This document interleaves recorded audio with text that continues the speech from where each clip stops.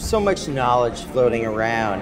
Pedro is the master of dirt. He's Dr. Dirt, basically. He knows so much about terroir and kind of applying the old world terroir principles to the new world. I don't like when people go and work and see soils and they don't know nothing about wine. For me, it's about soil taste, soil taste, soil taste. If I can't taste the soil, you don't know the truth.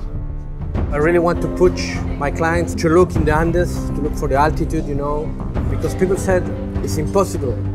But you don't know. 2 years ago, I was in the Atacama Desert, and I was speaking with Stephen Spurrier from England. He said to me, you should try to, as a joke, to create wines here in the Atacama Desert. So I explained as a joke to Stephen that it was impossible 2 years ago.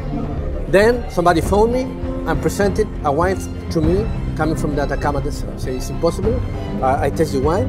It was limestone, chalk, balance, was made by a guy who's not a winemaker. Nothing is impossible. We don't know. We need to push the limits,